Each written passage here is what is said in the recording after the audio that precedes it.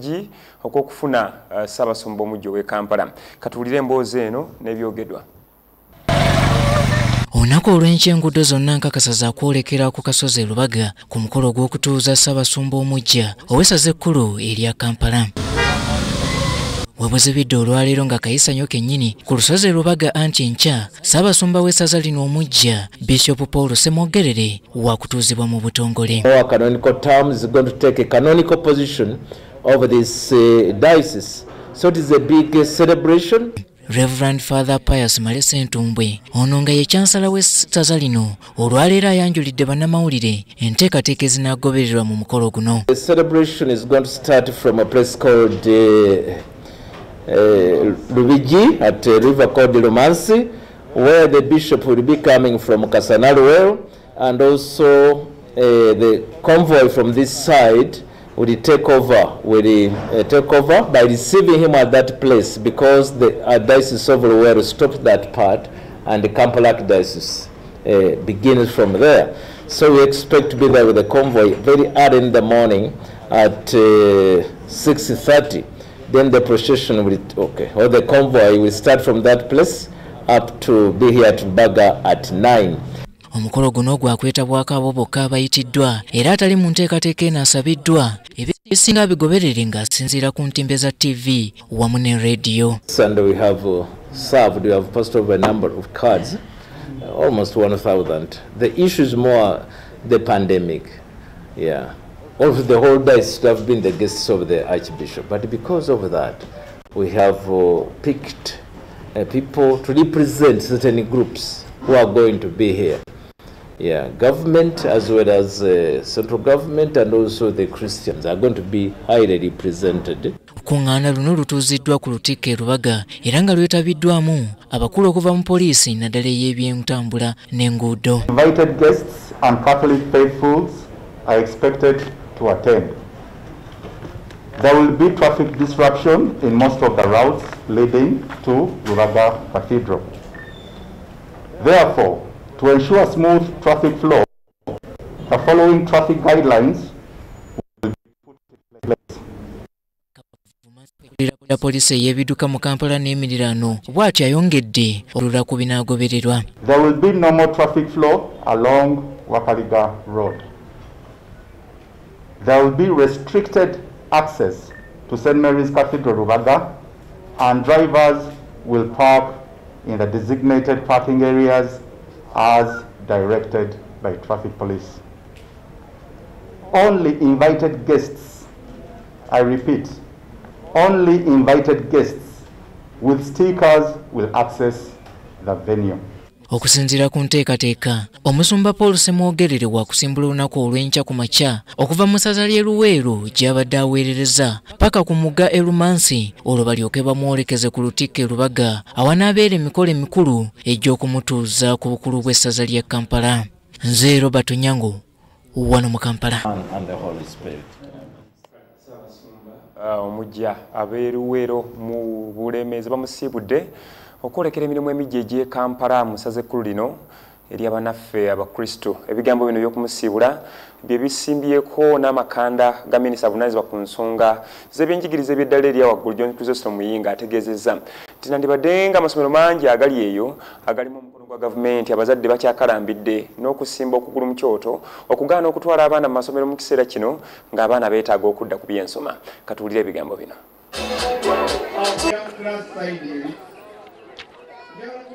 Kati zikununkiriza wiiki 3 bukyanga gavumenti eggulawo amasomero wonna mu ggwanga okuva mu muggalo gw'emyaka 2 ogwava ku ssenyiga wa COVID-19. Wabula n'okutuuka leero ekyaliyo abazadde abatannazaayo baana mu masomero nga bawooza tebalina nsimbi ate nga waliwo n'amasomero agali mu nteekateeka za gavumenti eza bonna basome. Kino nno kyenyamizza minisita omubeezi w'amatendekero aga waggulu Dr. John Chrysostom Muyingo bw'ategeezezza nti kimunakuwaza nnyo okubeera ng'abaana bandibadde ku masomero bakyali waka, abalala batunda masiki ku nguudo n'okubeera mu butale. Bino Dr. Muyingo abyogeredde ku mukolo ogutandise n'emmisa eyimbiddwa Ssaabasumba omulonde ow'essaza ekkulu erya Kampala Paul Ssemwogerere okumusiibula.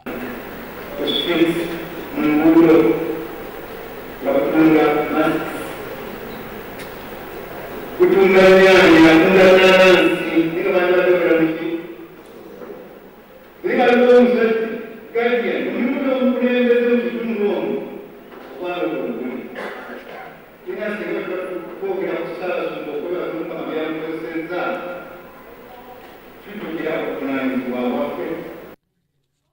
Ssaabasumba Paul Ssemwogerere yalondebwa omutukuvu Paapa okudda mu bigere bye yali Ssaabasumba wa Kampala omugenzi Cyprian Kizito Lwanga. Ssaabasumba omulonde owa Kampala Paul Ssemwogerere asimye abakristu ey'enkolagana mu myaka gino 13 gy'amaze mu ssaza lino.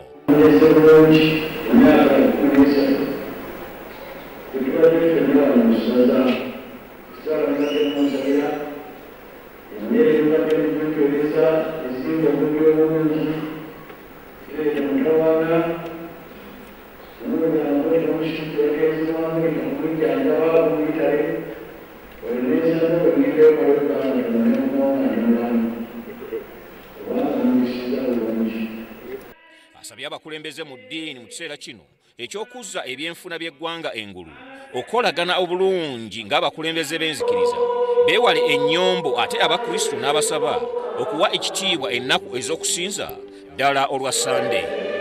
Omukolo guno gwetabyeko abakulembeze ku mitendera egy'enjawulo. Isalo Mukasibante Kasana.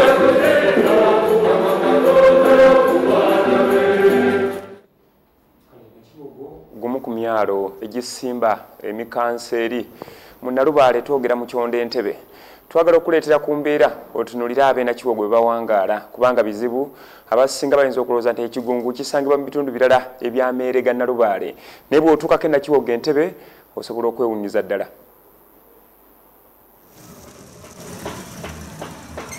Omwalo gw'e Nakiwogo gye gimu ku myalo egisangibwa mu bitundu by'Entebbe wabula nga gulina bingi ebigufuula eby'enjawulo bw'ogeraageranya n'emyalo emirala. Omulimu omukulu ogukolebwayo gwe gw'okusaabaza abantu naddala abagenda mu bizinga by'e Kalangala era nga wentuukiddeyo mbadde sinnabugumya Nambooge emmeeri ya MV Kalangala n'egoba wabula ng'eno ebadde ekubyeko balambuzi saako abadigize. Kalangala twagendayo nga tulina bye tugenza okulambulayo. Twagenda okulaba Kalangala eriki tourism nti bw'oba ogenze mu tourism tumanye ekintu kimu nti tourism eri abroad na wano weebiri nti osangawo ekintu ekyenjawulo era n'olaba ate n'osanyuka. Ekimu ku bizibu bye basinga okusanga by'ebisamba ebiyiikiriza omwalo guno wabula nga bisinga kwegiriisiza mu kifo emmeeri weetuukira ekiraga ekifaananyi ekikyamu eri abayise. Kyavudde wano okudda wali nga tetulina etupaakinga kati ne tugezaako kitetenkanya ne kivaawo ne kidda wali kati ne wali era ssaawa yonna kisobola okuvaayo ne tukisanga wano nga kipaakinze wano. It is 3 days but it usually comes but it goes. Ekisamba kino tekikosa mmeeri yokka wabula n'ab'amaato amatonotono agasomosa abantu ku mutala e Buwaya nabo bataataaganyiziddwa bya nsusso.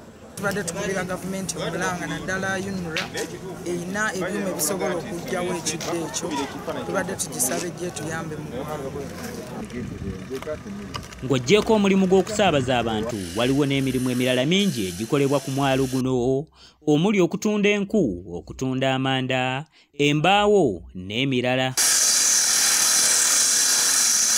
Omukulembeze wano abatugudde batondewo n'emirimu nga bano banaffe betonda badijja byasaako bikibo betonda ne batusakira tujja kukola bulungi emirimu gyaffe. Newankubadde nga waliwo enkulaakulana ey'amaanyi ku mwalo guno wabula wakyaliwo okusoomooza okutonotono kwe bakyasanga omuli kasasiro ono ng'afuuse ekyonga mpozi n'omujjuzo gw'amazzi ogwataataaganya abasuubuzi mu katale. Kasasiro atufuukidde ekizibu. Abakulembeze baffe tebatuyambye bamuyoola wiiki emu ne bamala emyezi ng'ebiri nga tebamuyoola.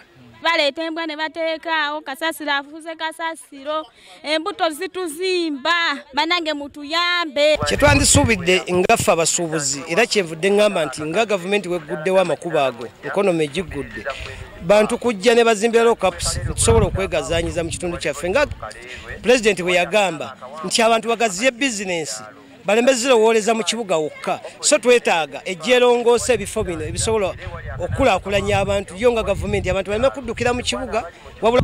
Zesula Kagugube wane Nakiwogo.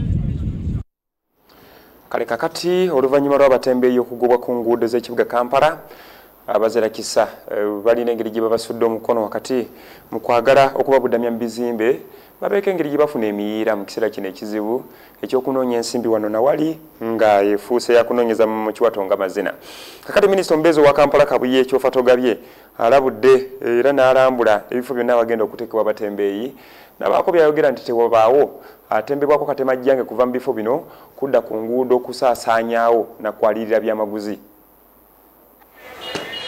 Gye buvuddeko gavumenti yalangirira nga bwe tekyayagala batundira bintu ku makubo g'ekibuga Kampala. Ekiragiro kino kyaleka abatembeeyi abasinga nga basobeddwawo okulaga. Abamu ku bannannyini bizimbe wano mu Kampala omuli omugagga Ssegawa Haruna bw'ati avuddeyo naawe abatembeeyi abatalina wakulaga ebifo mwe basobola okukakkalabiza emirimu gyabwe okumala emyezi 6 nga tewali nnusu n'emu gye basasula. Amazzi, security, kasasiro byonna byabwerere.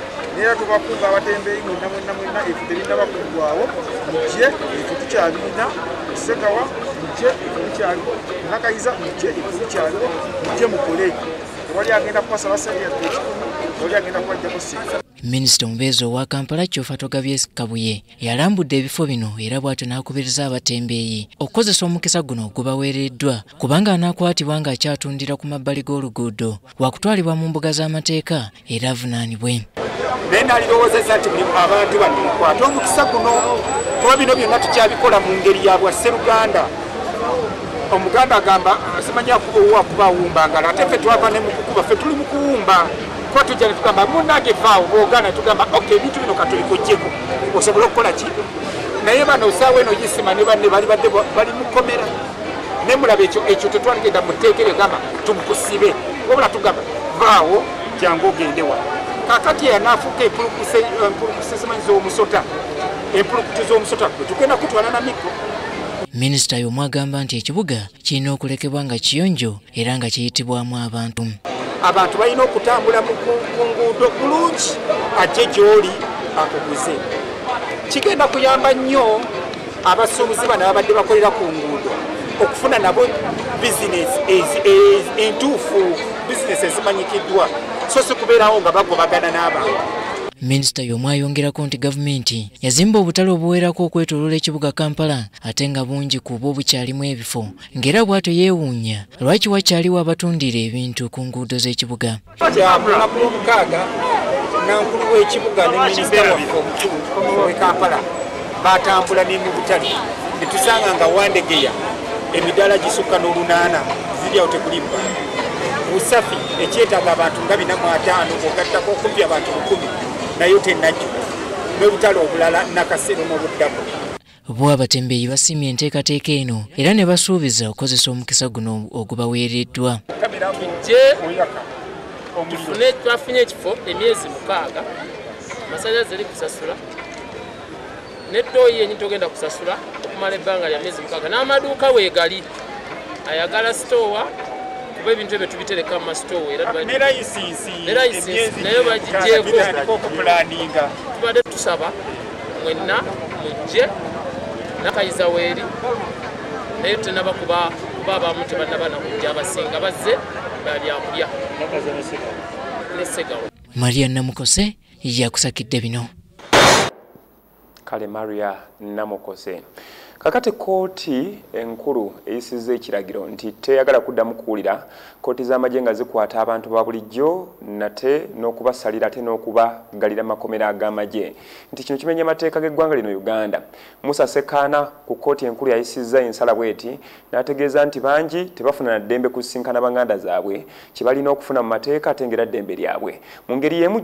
Malema Biriizi nga munnamateeka naye era akokulumidde kooti ne yeeyongerayo mu kooti endala Entebbe nga kyayagala ye musumba Bujingo okuddamu okukwatibwa oba oli awasibwe olw'ensonga z'okulimba eggwanga. Katuulire ebigambo bino. Ensala y'omulamuzi Musa Sekaana evudde mu musango Bruno Francis Bazibu gwegule ku ofiisi ya Ssaabawolereza wa gavumenti ng'awakanya ekyokumusibira mu kkomera ly'enkambi y'amagye Makindye okuva mu kkomera ekitalya bwe yategeeza nti kimenya mateeka wamu n'eddembe ery'obuntu okulinnyirirwa kubanga si munnamagye okukuumirwa mu kkomera lino wabula okusaba kwe kwawakanyizibwa ofiisi ya Ssaabawolereza wa gavumenti.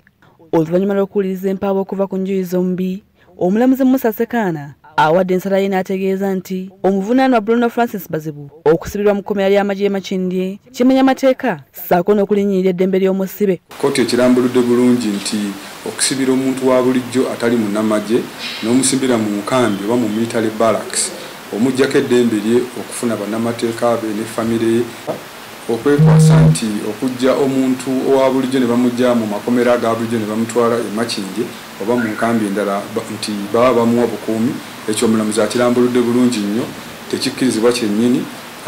Amakomera nga kitali ag'abantu aba bulijjo nago ga gavumenti. Omulamuzi Sekana bw'alagidde akulira amakomera okujja Bruno Bazibu mu kkomera ly'amagye Makindye gy'abadde akuumirwa okuddizibwa mu kkomera ekitalya. Wano era alagidde abantu ba bulijjo bonna abakuumirwa mu makomera g'enkambi y'amagye okuddizibwa mu makomera ga bulijjo mu bunnambiro. Lukwago Uma nga ye munnamateeka w'omuvunaanwa Bruno Francis Bazibu alambulula okusoomoozebwa kwe babadde basanga okusisinkana omuntu waabwe ng'akuumirwa mu kkomera ly'amagye Makindye. Ekisookera ddala si kyangu nnyo omuntu owa bulijjo omuli ne bannamateeka ogenda mu nkambi z'amagye bali ku command and control bagoberera biragiro. Temuli mukyagamba mpunze kulaba muntu kubanga ddembe ne bakukkiriza. Omuntu n'oba olina kyoyagala omubuuzeeko ne bw'oba olina empapula zayagala omusayiningire gamanga okweyimirirwa n'ensonga endala si kyangu nnyo okutuukirira bannamagye n'okutuukirira enkambi ezo nti omufune abeeko kyayogera. Bruno Francis Bazibu kkooti y'amagye Makindye emuvunaana omusango gw'okusangibwa n'amasasi mu bukyamu okusinziira ku mateeka agafuga kkooti y'amagye akatundu namba 5 akawaayiro namba 1 singa omuntu wa bulijjo aggulwako omusango mu kkooti y'amagye alina kusibibwa mu makomera g'abantu ba bulijjo si mu kkomera ly'enkambi y'amagye. Mu ngeri y'emu ate ye munnamateeka Hassan Malema Biriizi agguddewo omusango mu kkooti eddaala esookerwako Entebbe ng'asaba kkooti esazeemu akakalu k'omusumba Rosias Bujingo kyagamba nti obulamu bwe buli mu matiga olw'okutiisibwatiisibwa omuvunaanwa Bujingo. Kuba leero zzo ogambye sijja kugutwala kati lwaki tebakkiriza kirebuuza lwaki omulamuzi tawulira nsonga eyo nti omulamuzi ng'avudde akutte pen ne bajja ne bamugaa omusawo tugenda kugutwala n'awandika tebagenda kukola ki kugutwala ate omulamuzi y'omu atuuka ate n'akomawo ne bamuwa ebbaluwa tebagutwala nga tebalina mu kkooti n'agamba nti mwawokoze eki. So point eri ku U-turn. Can you make a U-turn? The point is no. Mabirizi ategeezezza nti omulamuzi Stella Pachula okuta omuvunaanwa Bujingo ku kakalu wamu n'okukkiriza ofiisi ya Ssaabawabi wa gavumenti okutwala omusango guno byonna ebyakolebwa kwali kumenya mateeka. Bwe beegamba nti abadde ekiikirira nze ng'ekiikirira nze nabadde nkoza affidavit nga mpakanya okukola ki okweyimirirwa kati bye byabadde yabadde abijjawa nti tewakanya kweyimirira. So omulamuzi mugambye ate some etteeka nga bwe ligamba asazeemu okweyimirira kwa Bujingo. Olw'okusazaamu Bujingo tusooke tubulya application yange tumanye ani prosecutor omutuufu. Omusumba Rosias Bujingo n'agambibwa okuba mukyala we Susan Namakula Nantaba bavunaanibwa emisango okuli Bujingo okuwasa omuntu omulala ate ng'akyali mu bufumbo obw'empeta okukkiriza kufumbirwa omuntu ng'ate okimanyi mufumbo Namakula okugenda mu bufumbo n'omusajja omufumbo wadde ng'emisango gyonna baajeegaana. Nze Nantongo Rebecca ne Namamonde Deborah wano mu Kampala. Ye mumanyi w'amateeka Joseph Malema Biriizi tunabiwulira katulinde tulabe gye binaggwera naye lyeryo ekkonde lye evvannyuma tusuubira nti liyinza okwasa omutwe naye tukimanyi bulungi nti ogutaggwa gubolanya abataka kale ogw'omusango nawo guggwe tweyongereyo n'ebirala ebituyamba kakati abaliko obulemu ku mibiri gyabwe bafuna okusoomozebwa kungi naddala gye bawangalira eyo ebiseera ebisinga balemwa n'okufuna ku ebyo bye basaanidde okufuna mu ggwanga lino ate nga tutaba ffenna ebigambo bino biri mu ssemateeka wa Uganda mu kawaayiro namba 21 akagamba nti buli muntu ayisibwe kyenkanyi lwa nsonga nti ensi eno ffenna etumala bibyo ebigambo. Atiimu Joyce Mary mulwanirizi wa ddembe eri abantu abaliko obulemu ku mibiri gyabwe. Atiimu agamba nti ssemateeka wa Uganda wa 1995 kituufu avumirira obusosoze wabula yeeyolekera ku mpapula so si mu bikolwa nga kino kyesigamiza ku kutawaanyizibwa abalina obukosefu kwe bayitamu nga batambulira ku nguudo ebizimbe n'ebirala ebigwa mu kkowe eryo. We are facing challenges in our district, that is Iganga. Mainly on the roads. The roads are not accessible for wheelchair users. For example, the main road, that road that crosses from Iganga to Malaba. That road is so busy, whereby it's difficult for us wheelchair users or persons with disabilities to cross We can't cross, the vehicles are too speedy on this road. Ebigambo bya ttiimu bituwaliriza okukola okunoonyereza ku butya abantu abaliko obulemu ku mibiri gyabwe mu disitulikiti y'Iganga gye batambuzaamu obulamu naddala bwe kituuka nga batambula ku nguudo ne mu bizimbe. Enguudo zonna eziyingira ekibuga Iganga tukizudde nga tewali lwalambikibwa kuyitibwako bantu abaliko obulemu, era wano twebuuzizza ani akwatibwako ku nsonga eno era ani alina okuvunaanibwa. Patrick omulwanirizi w'eddembe era munnabyabufuzi Kanaaluzaala Mutadde kubateekerateekera eggwanga ku mitendera okuli ogwa disitulikiti bayinginiya n'abakwasisa amateeka bagamba nti balemererwa okukola ebibasuubirwamu ate ne bakola egitali gyabwe. Technocrats bayinginiyazi bani naba implementinga enforcement n'okumakinga sure nti bano bye ba-implementinze okusinza ku mateeka nti omuntu adde yazimba enumba ye pulaani yatali kujja kutaawo access y'abantu abalina obulemu ku mubiri gyaibwe ayi aloba kitaawo anga zirasobola kumugoberera kubona nti tataawo. Abazimba ebizimbe balina okuteekako amadaala agatakaluubiriza bantu baliko obulemu wabula bingi ku bizimbe mu kibuga Iganga buli omu azimba lulwe. Ssentebe wa disitulikiti Gabula Ezira nga mu kiseera kimu naye aliko obulemu ng'enguudo ezizimbibwa mu disitulikiti nga bwe zirina okubeera n'ebifo ebirambika obulungi abalina obulemu we balina okuyita. Tekokola accessibility ng'ebizimbe byonna bizimbibwa ku mateeka era biteekwa okuba kulwamu. Agattako nti agenda kulwana obwezizingirire okulaba nga bakola enguudo ebifo nga abasala enguudo ebalina okuyitira biteekebwamu ekitiibwa wamu n'okulambikibwa obulungi. I do advocacy for such a system so that it is embedded in the system with what they call zebra crossing, so that we design some pathways where the younger grown-ups people, when they are crossing, they can cross easily. The older people can cross easily. The PWDs can cross easily. And even others who cannot have affordability. Abalwanirizi b'eddembe baagala abakwatibwa ku nsonga eno basitukiremu mu kifo ky'okulinda abantu okusooka okwegugunganga. Weyagananga ni ku polisi negemesa amateeka. Omulema tasobola kunina kujali counter police ya Iganga, including ekiba kitegeeza kusuinga government abalema mwevemu government tujikube mu mbuga oba kusuinga muntu yazimba kizimbe ayazimba kizimbe nani ya approving ekizimbe ekyo yaba municipal council ne ya approving ekizimbe ngai kiza ku opportunities that disobola kuyamba muntu mulema oba muntu mukaire oba muntu wa lubuto, then you sue them. You have failed to implement what we have always shared about in our meetings. So the next thing is we are going to have a peaceful demonstration. Okusinziira ku bibalo by'ekitongole ekivunaanyizibwa ku bibalo mu ggwanga ekya Ubosi mu mwaka ogwa 2019 abantu abakola ebitundu 12 n'obutundu 4 ku buli 100 balina obukosefu obutali bumu ku mibiri gyabwe, ekitegeeza nti be bantu obukadde 4 n'ekitundu ku muwendo gw'Abannayuganda bonna. Kale byonna enteekateeka yakulaba nga obwenkanya butuukibwako mu nnabuddo kyayita Equity. Kale minisita omubeezi ku nsonga z'ebyenkulaakulana wansi mu buweereza obw'ensawo lusembeeko esembeka ensimbi zammwe mu lunabuddo Minister of Finance Amos Lugoloobi avuddeyo n'atangaaza ku buweereza bw'abadde gavana wa banka enkulu ya Uganda Emmanuel Tumusime Mutebire.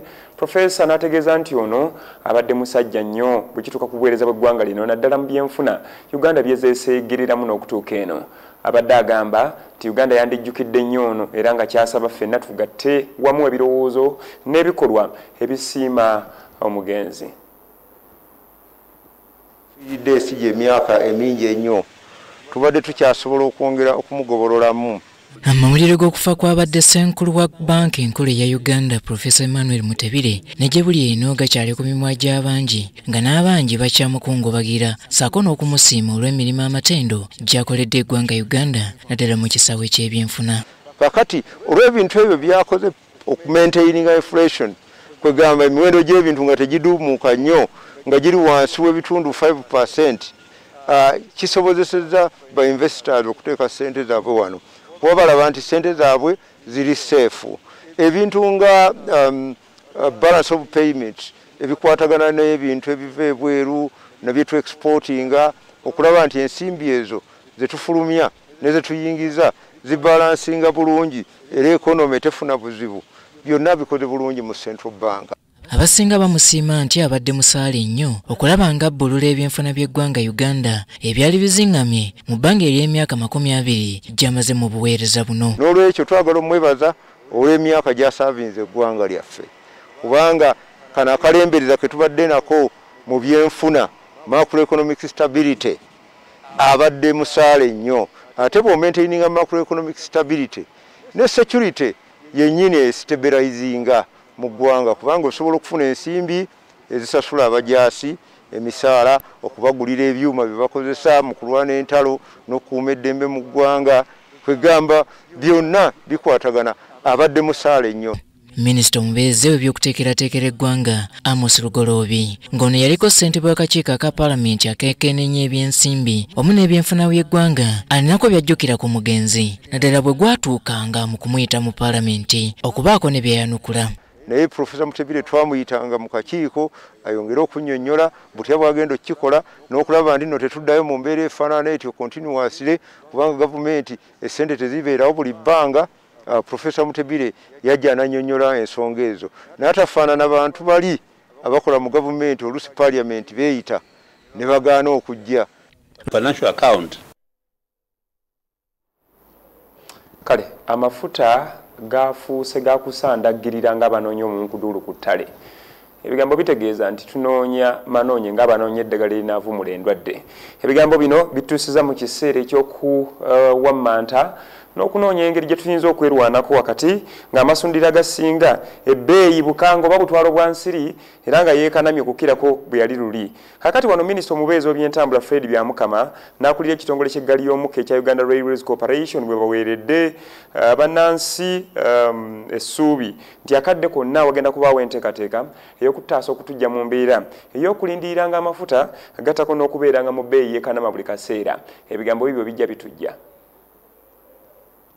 Ennaku zeekulungudde ng'ensonga y'amafuta erinnya enkandago mu ggwanga. Oluvannyuma lw'ebbula ly'amafuta okujjawo olw'abagoba b'ebimotoka ebitambuza amafuta okwegugunga olw'okusabibwa ensimbi okukeberebwa COVID-19 ebiseera bye bamala olw'ennyiriri empanvu so nga n'abakozi mu kitongole ekirowooza ky'emisolo batono nnyo ku nsalo. Ebbula ly'amafuta lyasannyalaza ebyenfuna mu ggwanga anti amasundiro agamu gayimiriza emirimu kw'ossa n'ago agaali gakyalina amafuta okulinnyisa emiwendo ekyataataaganya abagoba b'ebidduka. Omubeezi ow'ebyentambula Fred Byamukama agamba nti ekizibu ky'ebbula ly'amafuta kisobola okugonjoolwa singa abantu beeyambisa entambula y'oku mazzi n'ey'eggaali y'omukka. Byamafuta abakola mu bizinensi y'okutunda amafuta abakola mu bizinensi y'okuleeta amafuta okuva wabweru w'eggwanga okujja mu Uganda. Uganda Railways Corporation ekitongole kyaffe ekikozesa oba ekikwasaganya entambula y'oku mazzi n'entambula y'eggaali y'omukka. Sawa zino tulina capacity etambuza amafuta okuva e Tanzania ne Kenya nga tugaleeta muno mu Uganda. Kati sawa zino tusobola okutambuza amafuta ku mazzi nga tuva Mwanza nga tuva Kisumu nga tujja Port Bell ne Jinja. Byamukama ayongerako nti n'ekigeri kya MVP Pamba, Eldoret, Malaba okutuuka e Kampala yakugaziya empeereza ku lwa gavumenti. Agamba nti abaneeyambisa entambula y'ekigeri ku mazzi n'eggaali y'omukka bakendezebwako emisolo ebitundu 4 ku buli 100. Lunaku lumu tusobola okutuusa wano mu Uganda lita miliyoni emu ez'amafuta wano mu Uganda. Kati gavumenti egenda kwongerako MV Pamba. Egenda kwongerako MV Pamba omunaku ntono bagenda kubanga bagitongoza ng'ekola kubanga ekyabulako insurance singizi bitono. Akulira ekitongole ky'eggaali y'omukka ekya Uganda Railways Corporation Stanley Sendegeya yeewuunya olw'ebbula ly'amafuta eriva ku ntambula y'oku nguudo okugootaanamu so nga n'entambula y'oku mazzi n'eggaali y'omukka bisobola okukozesebwa. Kasitoma bangi abagala kutambuza amafuta ku mazzi ejja kuyambako ekizibu ekyo tubeere sure nti at least tuli sure nti obudde buno tusobola kutuusa amafuta miliyoni 1 mu ggwanga. Ate waliwo n'alternative endala, waliwo layini y'eggaali y'omukka okuva Eldoret ng'ejja Malaba ng'etuuka Kampala. Kale okuggulawo kw'amasomero kifuuse ekiriko ebibuuzo ebingi ng'abantu beebuuza oba ddala ganaawangaala n'okuwangaaza abaana wakati mu bwerende ng'ensimbi ntono ezifunibwa abakulu b'amasomero so nga tebayinza kutunda byabwe okusobola okuwa abasomesa ez'omusaala. Kati ebigambo ebifaanana bwe biti bye bitumye Minisitule evunaanyizibwa ku nsonga z'ebyenjigiriza okutegeeza nti egenda kuyambako amasomero g'obwannannyini wakati mu gakwasisaako n'okugasuula enkata omukono ogw'obusasizi guno guyambeko gwo okuyimirira mu kiseera ekizibu. Kale omwogezi wa Minisitule eno Dr. Dennis Mugimba wasinzidde okutangaaza nti kino bakisobolera ddala baakitandiseeko nadda.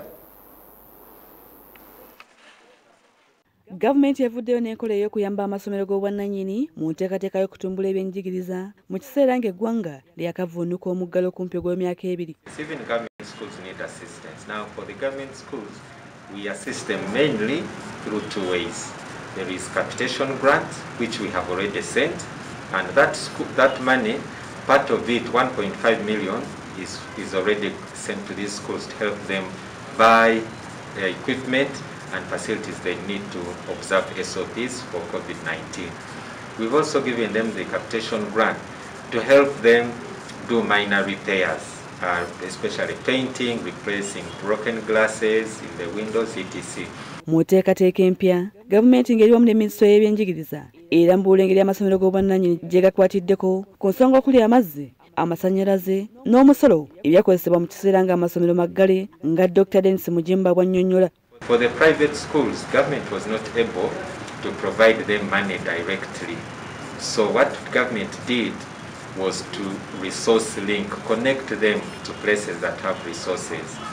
We engaged with commercial banks and they are willing to offer, some of them are willing to offer loans at good rates to these private schools. So we've talked with the utility companies, UMEME and National Water, and they have agreed to spread the repayment of the arrears for water bills to 12 months. So that is a good thing.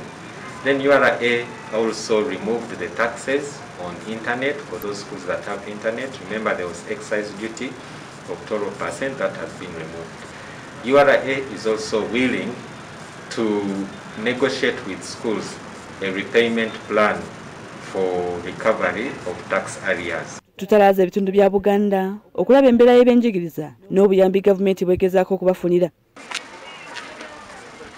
St. Barnabas SS Migadde eyisangibwa mu disitulikiti y'e Luweero, Principal Mobisa Peter agamba ekiseera kyali kizibu nnyo eri ebyenjigiriza by'eggwanga. That first week, which was meant for identification of learning gaps, we were able to identify, slightly remembered some items, and the others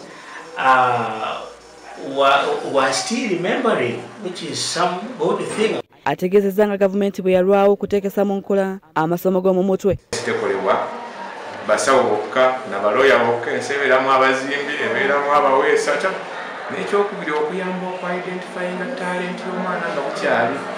Kuba omwana ono emumuzuula nga bukyali mumulambika mu kkuba eyo okusinga mumuwenyula emiggo nga ye aliba muki aliba muzimbi. Yo ku ssomero Excel Vocational Training Center Bombo Kalule mu disitulikiti y'e Luweero akulira entambuza y'emirimu mu ssomero lino Habert Mukwaya agamba gavumenti esaana ekwatireko bamusiga nsimbi abeera basazeewo okussa ssente mu byenjigiriza naddala mu kiseera kino ng'abazadde tebamanyi nti omwana agenda n'ava mu ssomero oluusi amaze siniya ey'okuna oluusi ey'omukaaga nga talina kintu kyonna kyasobola kukola ki kwetandikirawo. Naye kati ffe omwana wano ewaffe ne bw'aba yamala P2, P4, P7 oba senior 6 bwajja tumubangulira mu bbanga lya myaka 2 oluusi mwaka gumu n'avaawo ng'asobola okukanika emmotoka, n'avaawo ng'asobola okukanika amasannyalaze, leediyo, ebyalaani n'amasomo amalala mangi. Abayizi basiimye gavumenti okugulawo amasomero kubanga embeera ebadde nzibu nnyo nga bali waka. Abayizi ba St. Catherine Primary School Ensangi mu disitulikiti ya Wakiso nabo beetanyidde enteekateeka ya gavumenti ey'okusoma nga bo bennyini beetabye mu kunoonyereza ekyo kye basoba. Yes. Which other part? iyo tuli basanyufu ng'abasomesa kubanga tusenga kuba abasenga twali twakafuluma abamu nga batandikako okukola naye nga profession yaffe tetugituukiriza. Victoria Russell akulira ebyenjigiriza mu ssomero lino agamba nti okusomooza bako balina kwe kubanga abazadde balina endowooza nti abayizi balina kusomera bwereere kuba bagamba nti buli bawaayo ssente nga gavumenti egala amasomero olwa COVID-19. Ffe ffennyini abazadde ffe tulina okuteekateeka abaana oba tomuteeseteese bulungi nakumubuulirira kikyagenda kukola mu maaso eyo oba oli awo ayinza okusanga obuzibu.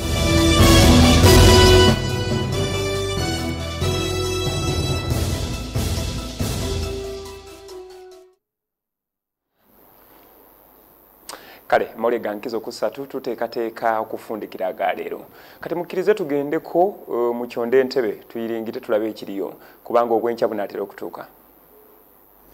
Omulabi waffe omulungi nkwaniriza nnyo nate mu kanyomero kano wetukutuusizaako embeera y'obudde. Omwanjuzi nze Lubega Michael. Akasana kakyagenda mu maaso n'okwaka mu bitundu by'eggwanga ebisinga obungi. Era bwe tutunulira ku bifaananyi ebyo ebikubiddwa ku ssemazinga wa Africa bitulaga kinuunampewo asimbye mu ggwanga ly'omu Mozambique yeeyongedde amaanyi asika omukuubo gw'enkuba okwolekera obukiikaddyo bwa ssemazinga wa Africa ekireeseewo enkuba okukendeera mu bitundu by'eggwanga ebisinga obungi. Ebitunulirako mu biseera eby'okumakya tusuubirayo olwandagirize ku nnyanja Nalubaale so nga ate ebitundu by'eggwanga ebisigaddewo ebirala tusuubira akasana okukeera okwaka. Wabula olw'eggulo tusuubira embeera eno okukyuka era nga tusuubirayo enkuba okutonya mu bugwanjuba bw'eggwanga lyaffe olwo ebitundu by'eggwanga ebisigaddewo ebirala tusuubira omusana okwakira ddala. Lyo ebbugumu eryawaggulu tulisuubira okutuuka ku degrees 34 mu bitundu ebyo ebiri mu bukiikakkono bw'eggwanga lyaffe so nga ate amasekkati g'eggwanga lyaffe n'ebitundu ebyo ebyetoolodde ennyanja Nalubaale tusuubira ebbugumu eryawaggulu okutuuka ku degrees 28. Ate yo mu nsozi ez'Ekabaale ebbugumu eryawaggulu tulisuubira okutuuka ku degrees 24. Bwe tweyongerayo mu bibuga ebimu ebiri ebusukkansalo w'eggwanga lyaffe mu Moscow ne New York tusuubira obunyogovu nga bw'amaanyi so nga ate yo mu Nairobi tusuubira omusana okwaka nga n'ebbugumu eryawaggulu lijja kutuuka ku degrees 28. Ebyo bye tukujjidde mu kitongole ky'eggwanga ekivunaanyizibwa ku mbeera y'obudde n'olunaku lw'enkya tulindire mu budde bwe bumu. Nze Lubega Michael.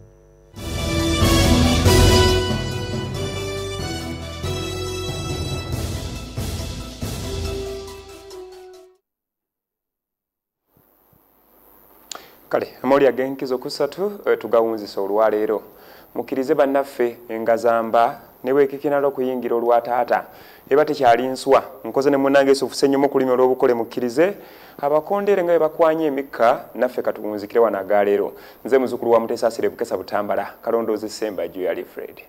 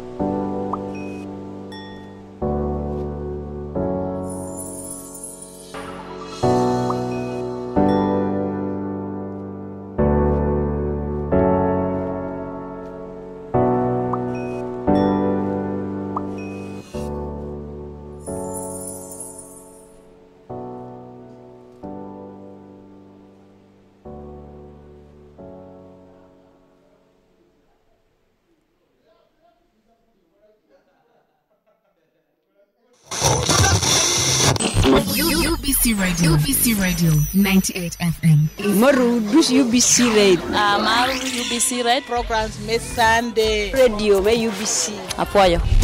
Your programs are so informative. I love them so much. Your music rocks me. Nyumirwa nnyo kuwuliriza UBC Radio kubanga abantu baayo bakola ekiriyo. You are listening to UBC Radio. UBC Radio, inspiring Uganda.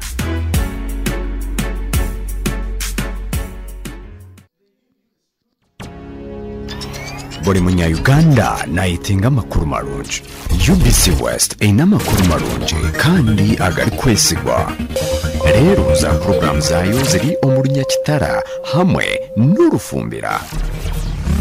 UBC West eyina tekinologiya ey'omurembe eri kugibasisa kwihika omu bicweka byona omu ihanga nangu n'aheeru y'eihanga.